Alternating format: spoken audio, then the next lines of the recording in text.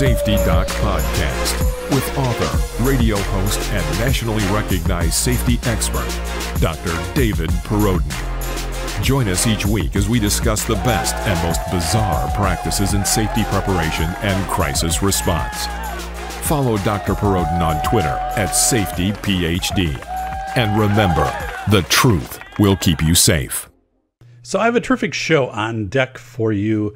I am going to examine the Bipartisan Safer Communities Bill that passed in July of 2022, and specifically the biggest impacts that bill will have on school safety. And there's a lot of kind of surprising things that came out of that bill, some things that actually don't make sense. So we're going to go through that today.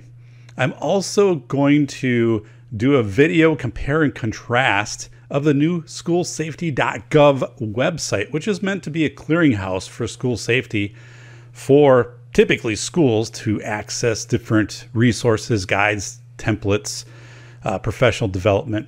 So we're going to have access to that. You're going to see that. I'm going to compare that then to the previous or existing, I'm not sure, clearinghouse, which is REMS TA.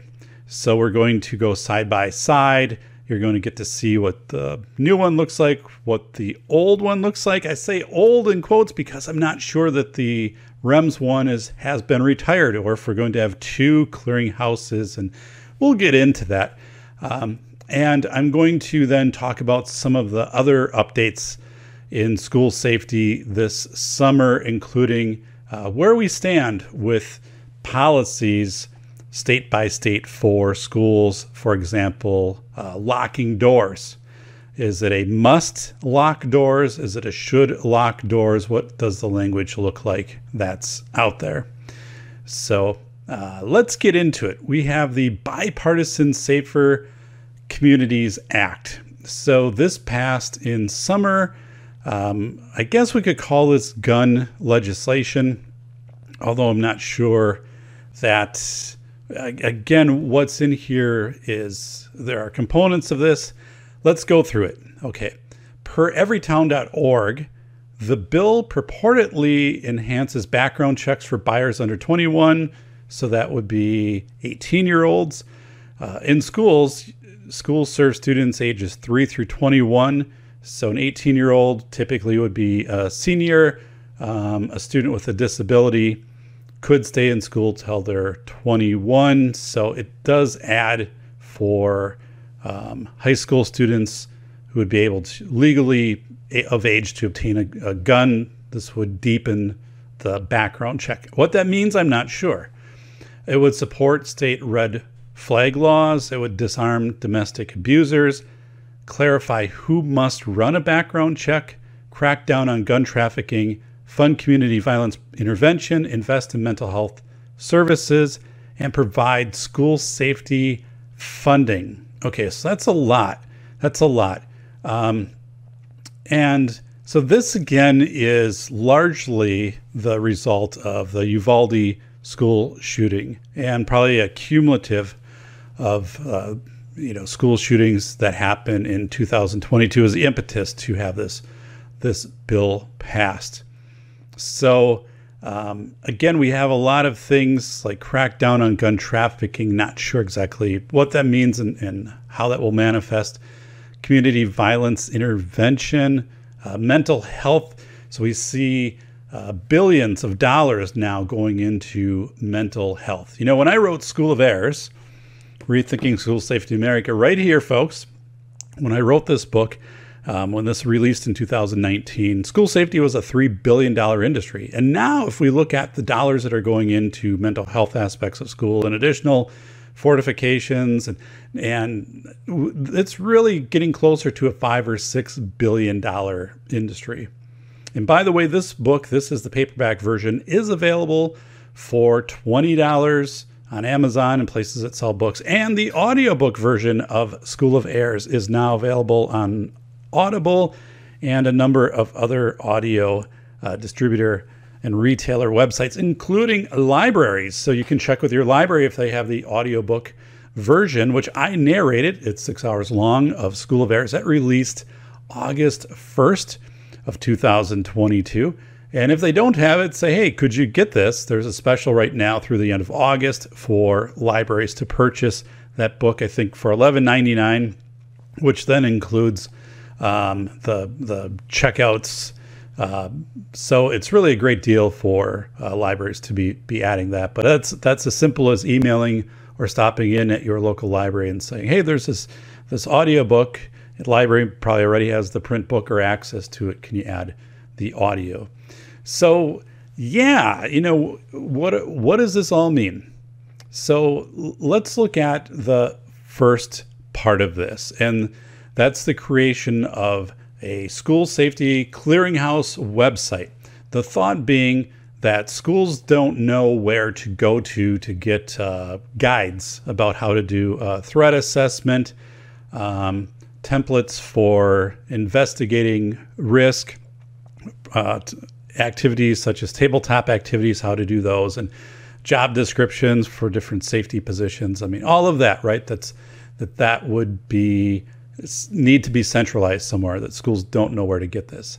The federal government puts these things out there. It's up to the states then to typically implement them, or the states put their own flavor into it.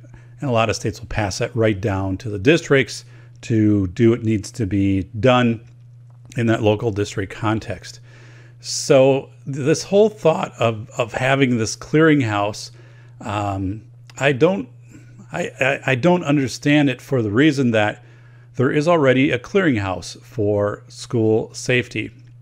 It's Readiness and Emergency Management, or REMS, TAREMS.ed.gov. So you're going to see that here in just a second. I'm going to introduce you to it. Now, this site, it has been around for several years. I've been featuring this when I instruct aspiring school leaders.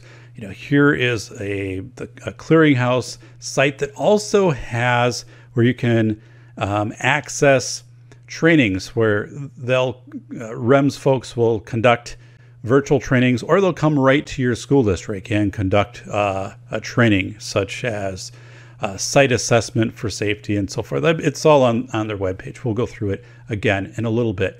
So this REMS TA site was robust and it was current. But one thing I found when I would talk with administrators at the start of the year is, has anybody seen this? Has anybody heard about this? Do you use this as a resource? They'd say no. So, that might be 30 students who say, I've never heard about this. And you should, right? By the time you're a first year superintendent or principal. So part of it is this was never promoted. You just kind of found it. And that's how I discovered it. I didn't know that REMS TA existed until a parent contacted me and said, hey, this is a terrific site. And then I did a little more research into it. And I'm like, oh my goodness, why aren't we hearing more about this? I think part of that is because previous podcast I did, vendors control school safety. They control the narrative. You can't sell REMS TA at a conference. You can, but for a vendor, obviously paying for table space, this would almost kind of be a conflict. But it's just very strange that we don't have more coming out, or we didn't have more coming out about REMS TA. So this new clearinghouse comes forward, SchoolSafety.gov. Does it replace REMS TA? I don't know. Do they live side by side? There's going to be overlap between the two. It makes it more confusing. Which is the real clearinghouse, right? Which is the one the government kind of points to and says, here's our preferred clearinghouse, which seems it would be SchoolSafety.gov, because that's the new one. And REMS.ed.gov, it was also a harder to remember website. So there are some components here where I think, yes, have a clearinghouse, but take the existing site REMS. Again, we'll see it. I think REMS is very thorough. There are some things that can be done to update, REMS and maybe SchoolSafety.gov. One of the things I think is neither of those sites have a map of the U.S., all 50 states. So if I'm accessing that as an educator or as a parent, I could click on my state and I could see, okay, what does Wisconsin require for locking doors during instructional time in schools? Is it a mandate? Is it a must? Kentucky, it's a must. You have to do that. In Wisconsin, it's recommended. It's a should. So are we a must or are we a should? So you can go through and maybe you could have 4 or 5 areas where you could click and see across states. So you could specifically see in your state, what is it like for this? Is school safety on our school report card? Yes or no? And what does it look like? Give an example. So again, I'm very critical of the reason SchoolSafety.gov came to be, and I'm very apprehensive that it is going to erode or cause REMS TA to just disappear. So let's take a look at that right now. And I'm going to use a 4-point rating scale, 1 through 4. So 1 being poor, 2 being fair, 3 being good, and 4 being great. And I'm going to look at these 4 areas in the websites. The first, user-friendly. What's our first reaction when we get to the site? Can we navigate it? Is it easy to find what we need to find? The second, does it have a relevant menu? Third, is there a clear intended audience? Is this meant for parents? Is it meant for teachers? Is it meant for school leaders, community safety professionals? Is that clearly delineated on the website? And I'm going to also examine the value of the content on the site. So let's begin with the SchoolSafety.gov website, which is in front of you. User-friendly. Okay, so I don't see a menu, well, about topics. Okay, so I do have a menu here across the top. So that's good. The print is a little bit small. Just having generic graphics doesn't help me out. So SchoolSafety.gov was created by the federal government to provide school districts with actionable recommendations to create a safe and supportive learning environment where students can thrive and grow. That's generic. I don't really know from that statement what the purpose of this site is. Latest news, okay, but I'm not going to probably want that. So as I'm going through, okay, some headings, cyberbullying, infectious disease, probably seems like that should be in the CDC. Upcoming opportunities, some trainings. I'll just keep scrolling down. So user-friendly, I am going to give this a 2. Let's go to readiness and emergency management for schools. REMS Technical Assistance Center. Now this has been in existence for several years. I review this in my university courses. This is regularly updated from the Department of Education. So let's take a look here. We're going to look at user-friendly. All right, so immediately we have a different interface, more colorful. It's presenting us with some fact sheets. We have the menus clear up above, about, guidance, resources, tools, and training. So this is laid out a little more thoroughly than SchoolSafety.gov. And let's keep going down. Okay, so right here's the calendar, what's coming up. Best practices, quick links, take an online course, okay, access an archived webinar, read publications, request a virtual training. Looks like here's their mission: prevent, mitigate, protect, respond, recover. Gives their phone number right there and also how to contact them.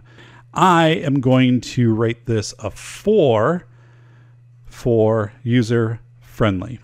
On SchoolSafety.gov, we are going to look at the menu and judge how relevant this menu is to school safety. Here we go. So we have a menu up above about, actually when I click there, it takes a little bit. So history, was this page helpful? I don't know, probably not. Let's put no. So nope, no more feedback, boom. And topics, bullying, cyberbullying, cybersecurity, emergency planning. Nothing really makes these stand out, but let's go to, I guess, targeted violence. Okay, targeted violence. There's a lot of text here. So, okay, here's a resource. Let's go back to the home page and scroll down here. Okay, so here's a menu. This seems to be too much. Cyberbullying, bullying, emergency planning. This infectious disease, I don't think belongs here. It belongs in the CDC. So I am going to say this is kind of a catch-all. This seems to be too much. But with that, it looks like it's comprehensive. So I'll go with a 3. Everything's there, but I think there's too much there. For the REMS site, looking at the menu, it is clear up above. Here's K-12 emergency management, resources, grant programs, calendar, REMS on the air podcast. Okay, that's kind of new, something we didn't see over at SchoolSafety.gov. A series here, look at safe school models. So this is pretty interesting. I'm guessing, yeah, listen here. Okay, so that's neat. Tools. There's also this toolbox where school districts, K-16 actually can submit resources, and then they show up here for other districts to use, other schools to use. So, and training, virtual trainings, and then also live trainings by request. So this is very well laid out for a menu, very, very clear. I'm going to give this a 4. Evaluating SchoolSafety.gov for intended audience. Is it clear that this website or parts of this website are aimed at teachers, parents, community members, school leaders? Is that clear? All right, so right here, I don't see anything immediately that indicates this is directed at parents or at teachers. I guess provide schools and districts with actionable recommendations, but again, is this teachers who would be reading this or school administrators? I'm not sure. So let me go through back to school safety resources, download the one pager. Let's see. Okay, so first of all, let's look at this. It's small text. There's a lot. Oh, there's a lot on here. So from a reading barrier, this is going to not be accessible to a lot of people. But okay, so infectious diseases, the rapid. I'm not sure who the intended audience is for this. School safety topics, data breaches. I don't know why this would be here also. So who is this intended for? National cybersecurity assessments. Let's click.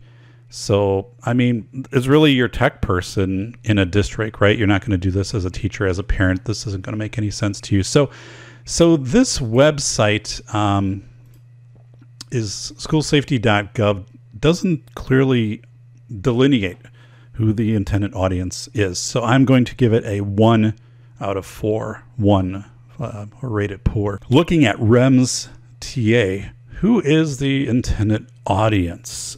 So I am reading right here. Download this new fact sheet for K-12 and higher ed practitioners on the purpose, structure, and benefits of after action reports. So it seems like that would be directed at educators.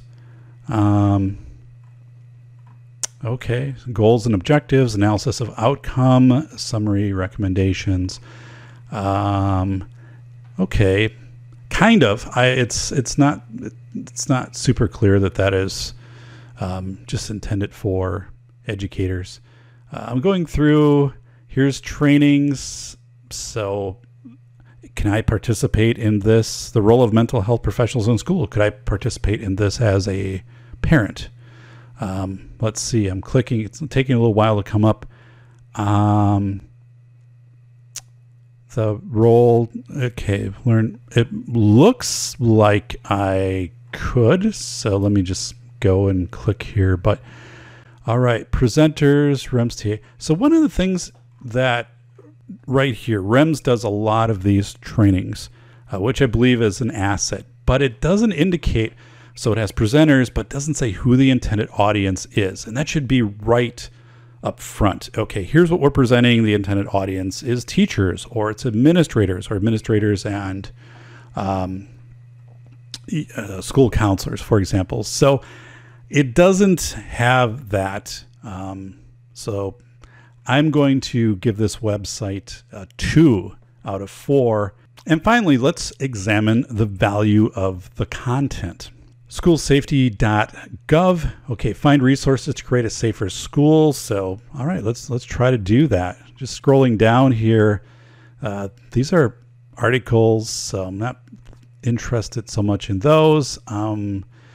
Let's see, emergency planning. Let's look at threat assessment and reporting. That's a big part of preventing school violence. Identify and address threatening or concerning behaviors before they lead to violence. Okay, so threat assessment, there's a lot of text here, and it's going to bring up a document, a report. Okay, the U.S. Secret Service analysis of targeted school violence, which is a terrific document, but this is clearly aimed at whoever's in charge of school safety. So this isn't for the intended audience, isn't teachers, it's not parents, it's whoever's in charge of school safety. So let's get out of here and let's go back to the guidance, enhancing school safety. Okay, another Secret Service guide from 2008. Yes, that's good. Also over on REMS TA, mass attacks in public spaces. Okay, so these are, this is a 36-page report. So there are a lot of reports here.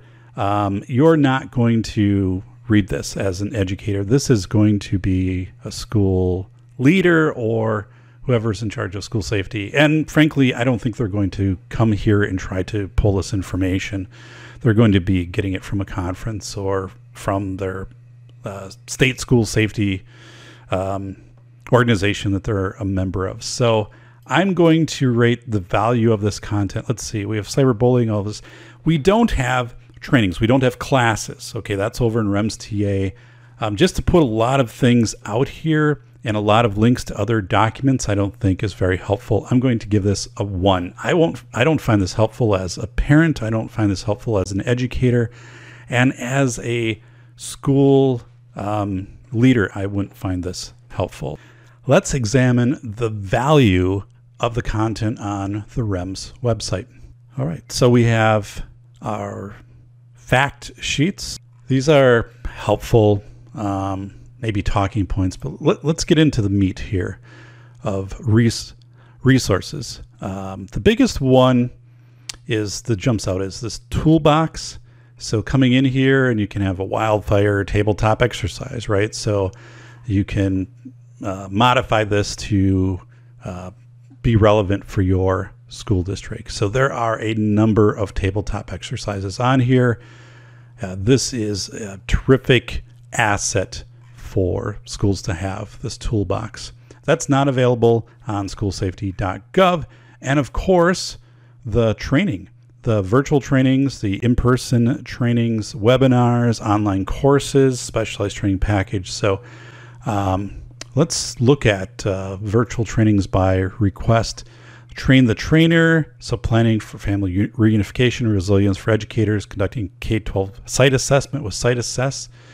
Intended audience, so look at this. So here they do get very precise: school district and school administrators, educators, facility staff. So saying this is for school folks. And again, REMS will come out with their training to your site. And looks like a school behavioral threat assessments, that is a big area that schools struggle with. How to conduct those, having turnover and not having new staff inducted into that process. So this is something, again, the trainings that is not offered by SchoolSafety.gov. We didn't find it over on their website, and at least not anywhere close to this depth. So I am giving REMS a 4 out of 4 for content. And if we tally up the totals, we have 7 out of a possible 16 for SchoolSafety.gov, and we have 14 out of a possible 16 for REMS TA. As chaos erupts, torrents of conflicting yet urgent messages gush from media outlets. What is the magnitude of the incident, and what should people do to protect themselves? Dr. David P. Perodin teaches you how to prevent mental burnout by observing indicators and building a robust member check network. Reporter James David Dixon of the Detroit News proclaims, the velocity of information will empower its readers. Drawing on current events, history, interviews, and scholarship, the velocity of information is an education in the way people react and adapt to change in this fast-spinning world. Never has it been more important to sift facts and stories for truth and meaning. There are teachable moments on every page. Buy The Velocity of Information, Human Thinking During Chaotic Times. Available from your favorite bookstore or online retailer. Okay, and we've just done a side-by-side analysis. So you were able to see the news site, SchoolSafety.gov, and also REMS-TA. And I think immediately it stands out that REMS-TA is more robust, it's current, not really anything lacking from that site. Yet that site is not the clearinghouse, right? It's really designated now for SchoolSafety.gov. So we have these competing clearinghouses. What does this mean, and even how is SchoolSafety.gov going to be communicated out to school districts? It is very strange, again, that we have the creation through this bill of this new school safety clearinghouse. My opinion, Doc's opinion, it was not necessary. SchoolSafety.gov is catchier. It's easier to remember. So maybe REMS could have been rebranded into SchoolSafety.gov and 90% of it brought forward. Again, that addition, I think, of all 50 states, click on my state and you could get, a 5 things. Does my state require that schools lock their doors during instructional time and so forth? I think that would be useful. But otherwise, this was not needed. This new clearinghouse. Number two from this bill. More mental health dollars to schools. So when I say more, a lot more mental health dollars to school. Now, before we get into that, mental health services in school have really taken off in the last 10 years. When I was an administrator my first few years, that was unheard of. Nobody was doing that. And now it's pretty common in schools for mental health providers to come into the school or the school to have a contract with a third party and students go to that third party site. So we do have this expansion of mental health in schools. But what this bill did was it put $500 million each, $500 million into school-based mental health services grant program. Listen, grant program, and also school-based mental health service professionals demonstration grant. Grant and grant. Okay. And the reason I'm emphasizing the word grant is a grant ends.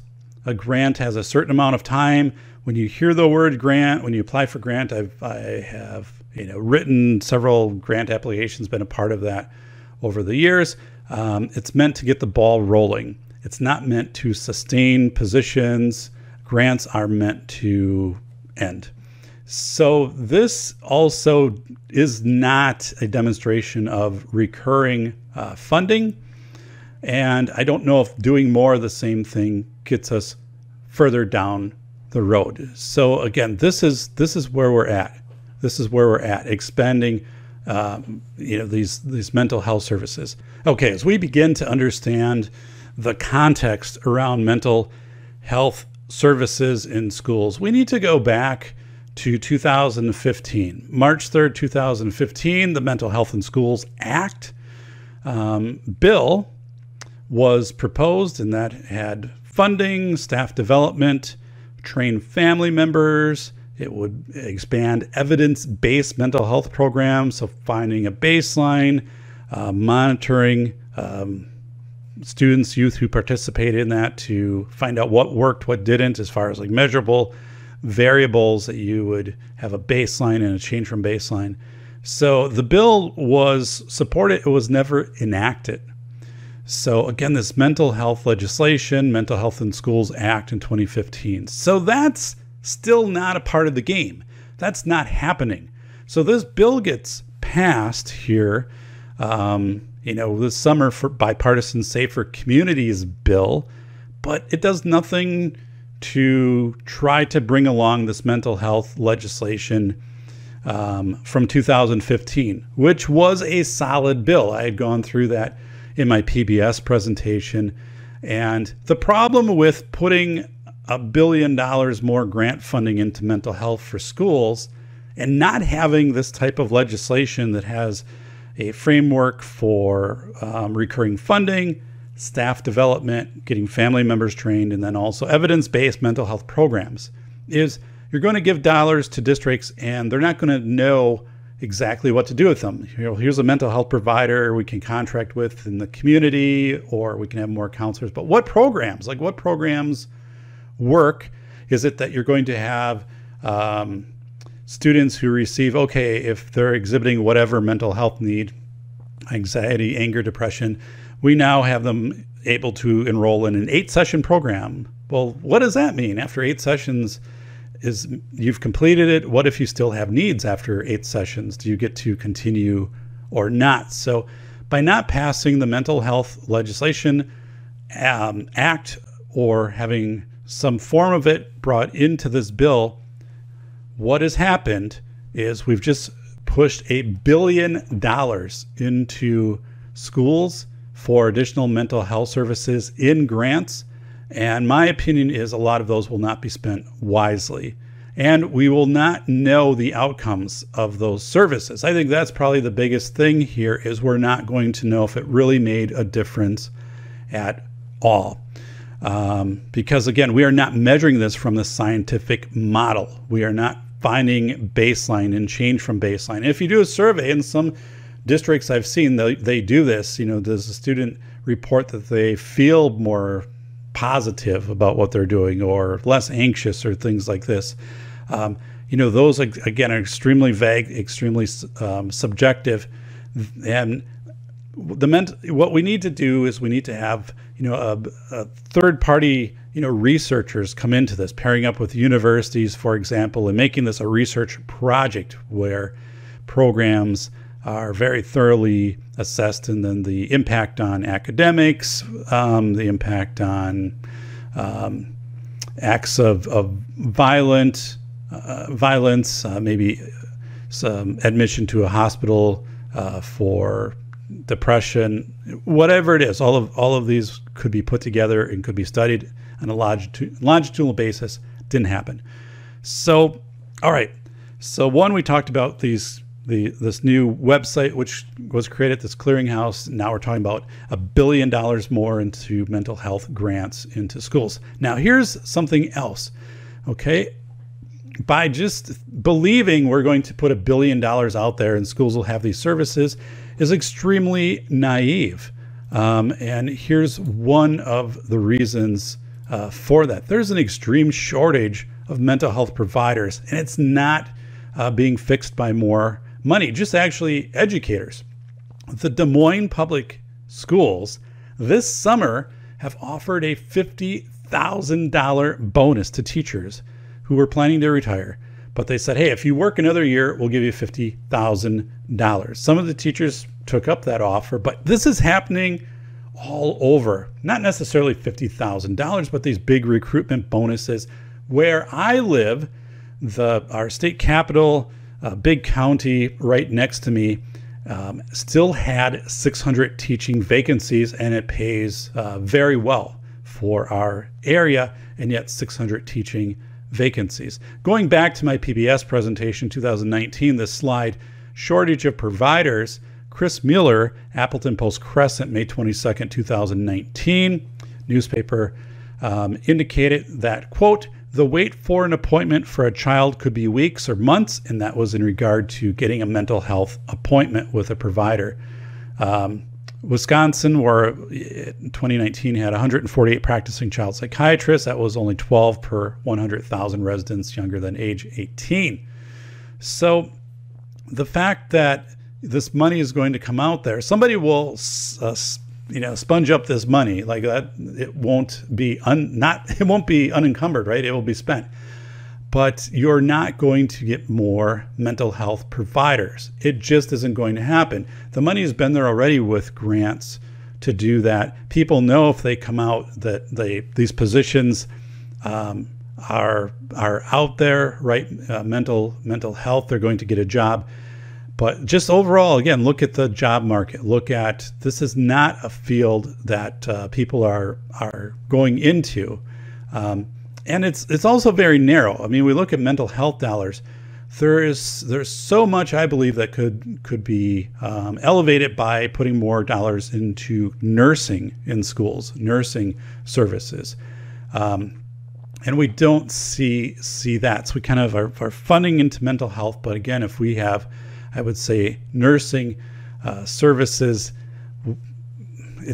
it's kind of like, why do we have this and not have this? And there has not been this strong correlation between mental health services and better student academic performance. People will tell you that, but the problem is they're not going to be able to show you the data on that, right? The real scientific research data. So here's some things with student mental health again. There's questions. Who evaluates? Typically, school staff aren't licensed to evaluate for mental health. Who qualifies for services? Is it worst is first? Some principals have told me that. What's the best treatment? How do they match a treatment to the student? How do you measure progress, right? Is it that you completed 8 sessions or some baseline and change? And what's your discharge criteria? So all these things have to be worked through. But again, so we have $1 billion going into mental health in schools. Maybe, there'll be more counselors, but these mental health providers just do not exist in communities. They'd have to also go through extensive, programs to be trained. And anytime you see the word grant, people are going to be very cautious about taking a position that is a grant position because it's temporary. At some point, right, that won't be there. That's where that Mental Health in Schools Act of 2015 had recurring funding. So there's just a lot of things which look knee-jerk right here. This will come into, this will definitely flood into schools. Is it going to make schools safer? I don't think you can say that. I don't think you can measure that this has made schools, that this will make schools safer. And again, if we go back to recent or even, long-term individual school shootings, for example, or school violence, is the fact that we have mental health services. How does that correlate? Has that been studied? For example, it has a student that received mental health services during their time in school gone on to commit an act of violence against the schools. So I think these are areas we need to get into and really kind of study and understand. And let's look down to number 3. So our first one, we have this new clearinghouse, SchoolSafety.gov. Second, more mental health dollars to schools. And by the way, if you're a rural school district, and in my state, we have 421 school districts, and a number of them are rural, like 1,000 students or less, and also in very sparsely populated areas of the state. Very difficult to have any type of services outside of maybe some teletherapy. But then everybody's like, oh, teletherapy, which can be effective, but then where are these therapists, right, who are going to do this? If we back out of this, we go to other professions, pharmacists. There's a shortage of, pharmacists. There's a shortage of nurses, where they're paying $1,000 a shift. There's a shortage of, we can go on and on. And especially when you get into rural settings, all those shortages are exacerbated in rural settings. So let's go on to another area, and this is expand access to juvenile mental health records. I don't know what this exactly means. I'll tell you what I think it means, how I think it will be approached, and also how I think schools will respond to it. But so basically saying, well, if we have access, okay, here's a student, 17 or 18, who was a school shooter, and it seems like the FBI has known for some of these shooters, right, that they've been previously reported to the FBI or police agencies, but what they're saying here is we can we can now have access to maybe some of the school's behavior records for students, or maybe some of their medical records that previously would have been out of limits, right? Part of that is FERPA, the Family Education Rights and Privacy in Schools, limiting access for outside agencies. Also, IDEA, the Individuals with Disability Education Act, if a student has an emotional behavioral disability, for example, and an IEP, their records would be protected under IDEA, Individuals with Disability Education Act. So this isn't clear. These processes will be written, developed, but so I'm trying to imagine, right, that what would bring a police officer, right, or Department of Homeland Security or whatever, to contact a school and say, we need the student records for John Smith, right? What does the school provide? They're going to probably immediately contact their lawyer. And this will be happening right now. Lawyers will be advising schools. If you get contacted by the police or, some agency about student records, here's what we think your response should be, either to deny or to request like a certain whatever, delineation of exactly the time frame and what records you want.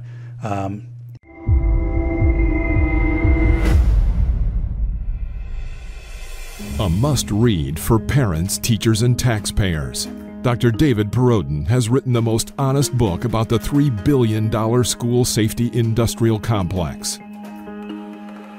Attorney James Sibley proclaims, a brave demonstration of speaking truth to power. School of Errors rips the lid off the billion-dollar school safety industry. Using real-world examples of successful responses in desperate situations, David contrasts the expensive window dressings pitched to panic parents with the inexpensive and effective approaches proven to actually work. Read this book before you let your school waste another precious dollar on meaningless safety theater. Buy the international bestseller, School of Errors, Rethinking School Safety in America, now at Barnes & Noble or Amazon. But this is a can of worms. This is brand new. This isn't what schools are used to. Now there's something else at play here, and that's called an abeyance agreement. Now, I wrote an article that will be featured in Phi Delta Kappan Journal yet this year about abeyance agreements. And let me just give you an overview of those. So school suspensions, right? So if you suspend a student for a week, they're out of school 5 days, that gets reported to the states, gets reported to the federal government Office of Civil Rights. And that's really frowned upon after the 2014 Dear Colleague letter from the Obama administration to schools saying, suspension, please do what you can to curb suspensions, but more not please, like you need to curb suspensions. These numbers need to decrease. So what schools did, now they won't tell you they did this. I wrote about this extensively in this article. It's well cited, but largely discipline resulting in suspensions dropped. You can look across the country and suspension data looks amazing right now. Fewer suspensions, sometimes cut in half. But are schools safer? Are students being less violent, less instances of violent, egregious acts? And teachers will tell you no, right? And my staff would say, my students would say the same thing. So what happens, one of the avenues is it's called an abeyance agreement. And it's basically a suspended or a stayed suspension. So an abeyance agreement is saying, okay, as long as you don't do this again, make this threatening note or this threatening statement or whatever, as long as you don't do it again for 1 quarter, we'll wipe it off your record. There's no consequence right now. You're not going to be out of school, but we're not going to go to suspension. And abeyance agreements are crazy all over the place. Now, this is something that doesn't exist in educational law. It's nowhere in educational law. Board of Education policies bring these things to be, and school lawyers will back them, saying, oh, it's a tool of discretion for the administrator to right or wrong. to address disproportionality, possibly. But no, what an abeyance agreement does is it creates a situation where there's not a reportable record. So there's no record, there's no documentation, nobody receives notice of an abeyance agreement. The states, the feds, they don't know about it. So if somebody goes to the school and says, we have concerns of the student is saying, he's been threatening his family and threatening community, and they want the school behavior records. The school might have very legitimate concerns about the student, but they've chosen to not use a reportable documentation tool such as a suspension. They've chosen, because again, they get dinged from the state and dinged from the feds, and it's not a good thing. Schools know, right? If you have high suspension numbers, you can end up with the investigation from Office of Civil Rights, on your practices. And just look at the Oklahoma City and Oakland, California, for example, and there are others. But anyway, law enforcement might come in and ask for records, and you'd say, we don't have them, right? We don't have, you wouldn't give them records because this abeyance agreement technically doesn't exist. After 90 days, poof, it's gone, it vanishes.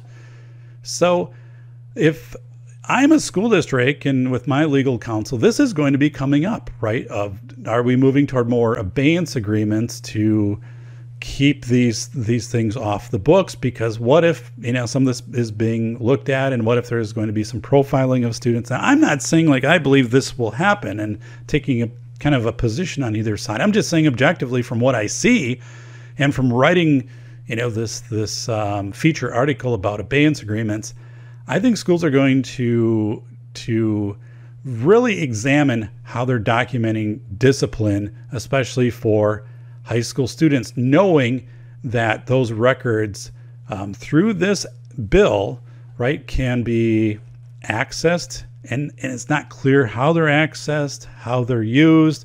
Schools have a very protective of these records, and now there's this easement through this bill, and what vulnerability that opens up. Or will the school then have some liability if a student does something and the outside agency, Department of Homeland Security, police, whatever, look at this and say, oh my goodness, like these things are happening, and so school, what did you do? Or during discovery in a legal case, like school, you knew about these things, what did you do? So this is also an area that is not going to be smoothly received between schools and law enforcement. This will be a friction point. Schools are going to get legal guidance on this from their attorneys. It's going to be different from district to district. And I just don't see this as making a difference. I really don't. Again, we go back, and it seems that law enforcement already had ample information from parents, from calls to 911 about their children, to be able to have a mosaic to inform them. If you have this information expending the mental health records, then potentially you're going to deny the purchase of a gun. But what if the gun's not obtained like legally? Or again, how are you going to? I mean, there's also a part in here of if a student, where's your interpretation, the subjectiveness of a student has ADD, right? They're taking Ritalin, or at some point they received counseling services for this $1 billion going into schools for mental health. What if they received some mental health services for anxiety or anger, and that was 2 years ago, and now that record is there? Does that disqualify them from being able to purchase a gun? So this is very murky. So again, so we have this website, this clearinghouse, SchoolSafety.gov, which was created, which I believe did not need to be created. REMS TA was the clearinghouse. If anything, that could have been refined. It was already very, very good. more mental health dollars to schools, $1 billion, but it's coming in the form of grant, and it did not get coupled to that mental health legislation from 2015, which would have outlined the research model, which you need.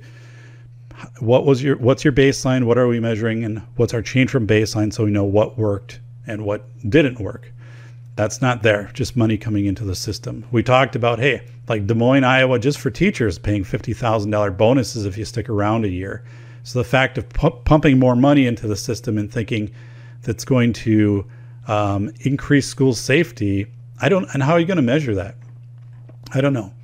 Expanding this access to juvenile mental records is very fuzzy. And this is also like, it kind of has this contradiction point with the previous part of $1 billion for mental health.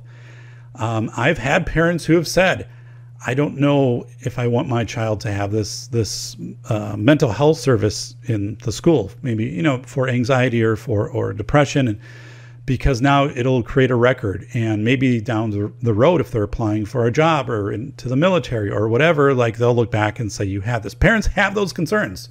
They bring those up. So let's look at some glaring oversights from this bill. When I talk about this bill, again, it's the Bipartisan Safer Communities bill that was passed this summer. Glaring oversights: locked doors in schools and regulated devices. Those, I think, are two of the big ones right up front here. So we have one state that requires that schools must lock doors during instructional time. That state is Kentucky. That was passed in 2020. Kentucky also has a marshal that randomly goes out to districts and does audits. So if you don't have your door locked, you can have a consequence for that. That happens. Other states have updated their legislation. 4 or 5 states: Florida, Wisconsin, Massachusetts, and it's strongly recommending, right, that you lock doors, but they do not have mandates that doors be locked. So you're going to see a lot of this should lock doors, and that then carries over into Board of Education policies and into handbooks. Should lock doors. Why is it should lock doors? Because, right, legally, you're less. The thought is you'd be less liable if it's should lock doors than must, and then also must lock doors. What are you doing for consequence if a teacher 2 times doesn't lock a door versus a should? So there's this logically, right? It seems that must would be the requirement. That why don't we have must? So we go back to like Uvalde, Texas. We go to the Robb Elementary School shooting that ended the lives of 19 students and 2 teachers on May 24th, 2022. We have a district, as many, that has a should lock doors practice, right? It's either a Board of Education policy or it's a procedure in a school, but that's what it is. Uvalde's not alone. That is most schools throughout, because they do not require this in the state laws. Again, Kentucky does. So it's a glaring oversight from this bill. Now, we could say, well, a federal bill can't mandate that the states do that. True, but just like, the federal funding that went out for transportation, that drinking age, right? If it wasn't 21, you weren't going to get the funding. There could have been something tied into this with the mental health funding or whatever, of saying you're not going to get the full funding unless you also require that schools lock their doors. And I don't see, actually in Kentucky, there was quite a bit of opposition to this. Administrators, teachers going forward as saying, it messes up our air circulation in the buildings. They get hotter or colder because doors are closed, or it's inconvenient, right? With kindergartners having to go to the bathroom, you got to unlock the door there. They have to knock and have to let them back and stuff like that. They're all inconveniences, right? But these should be absolutely a non-negotiable that doors are locked. And I don't see that there would be huge opposition to this at a state level, especially if your Department of Justice at the state just said, here's what we're doing. It's going to be must lock doors. And we are going to have random audits through the, local law enforcement, just like fire departments come in and do their walk through are going to do this. So anyway, that's a missed opportunity. And I think it also shows how incomplete this bill was when it got to the school safety side of the funding of putting stuff together. So the whole locked door thing doesn't make sense to me. Why, again, it's a should and not a must. And then also regulated devices, safety devices. Vendors are going crazy right now, selling everything to schools.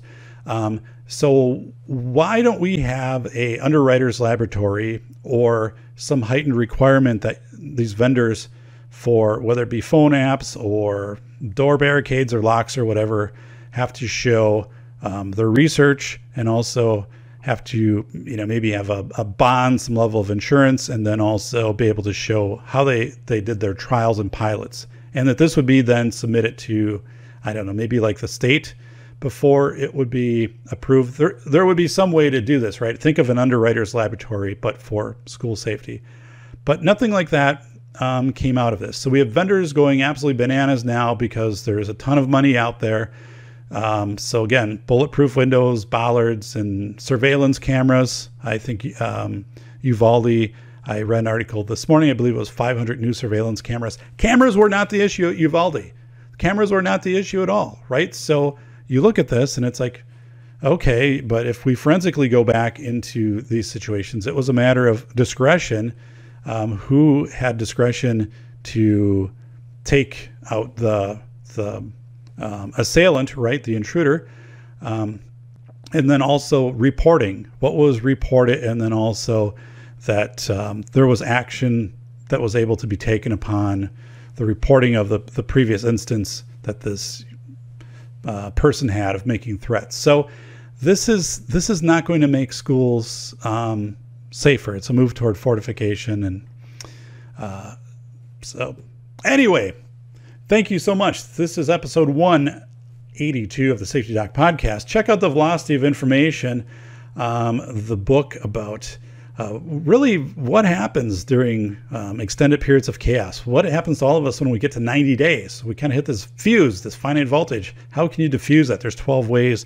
How can you see it in others, including your kids, and help them work their way through time versus getting stuck in time and kind of spinning. School of Errors, Rethinking School Safety, the most honest book written about the $3 billion school safety industry. $20, also now available in audiobook. School of Errors, Rethinking School Safety in America. Thank you, everybody, and take care and stay safe. Thank you for tuning in to the Safety Doc podcast with the nation's leading safety expert, Dr. David Perrodin. Author, radio show host, university instructor, researcher, expert witness, and consultant. Powerful testimonials. Dr. Perrodin has a strong reputation as the go-to safety consultant, and he was still able to exceed our expectations. When we went looking for an expert in the field of crisis preparedness and prevention, David was the single person we pursued. Not easy stepping into the touchier subjects of life, but Dr. David pulls it off. Take a listen. Now, back to Dr. David Perrodin and the Safety Doc podcast.